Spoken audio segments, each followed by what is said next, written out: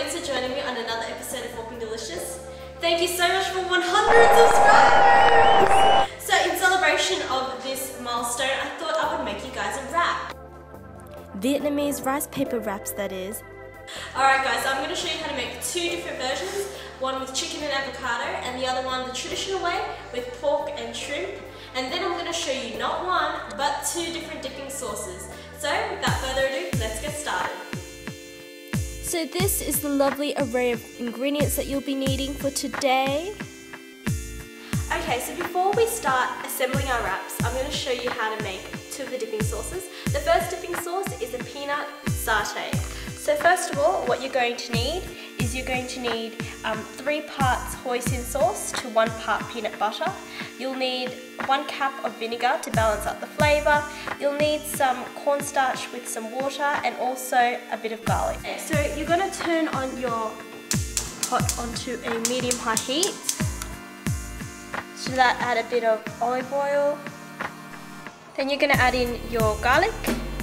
So when you hear that beautiful sizzling sound, what you're going to do is add in your hoisin sauce.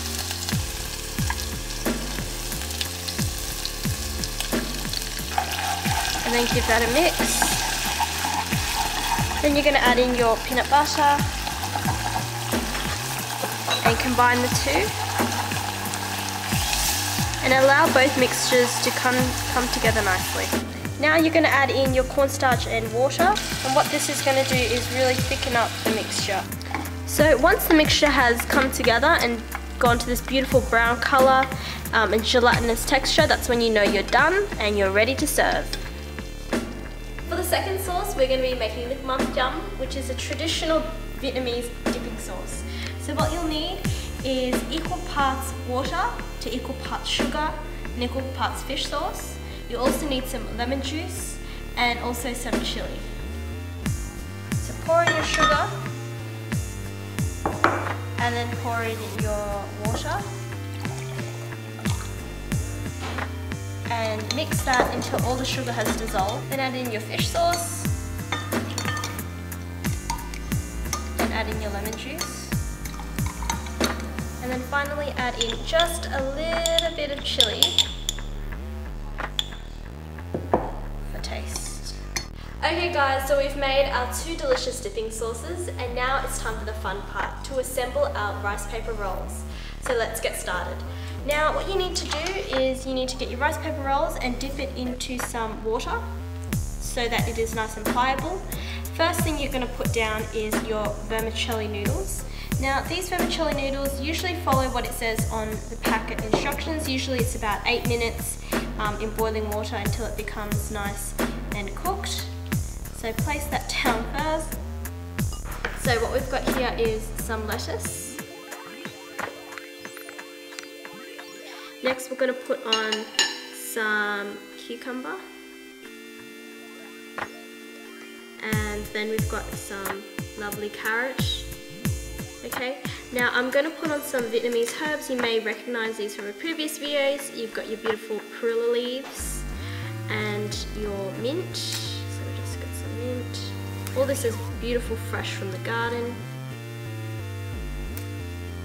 And then here what we've got is some Vietnamese mint. And next what we're going to put on is our pork. So I've just boiled this pork in some water just so that it is cooked, and sliced it thinly. So we have pork, and then the traditional Vietnamese also calls for some prawns. Okay. Now what you're going to do is, this is how we're going to fold it. Okay. So make sure that the filling part is closest to you. Then what you're going to do is fold it like that, just so that it's wrapped in the middle. Hold it nice and tightly. Then each side, tuck it in, like so. And then continue to roll nice and tightly.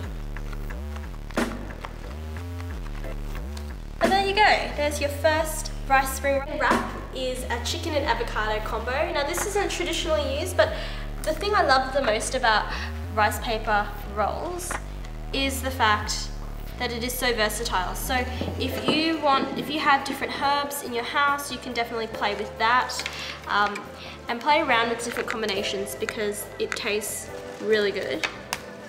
So just again with our delicious herbs, and we've got some beautiful vibrant carrots. Now what we're going to do is we're going to layer on some avocado.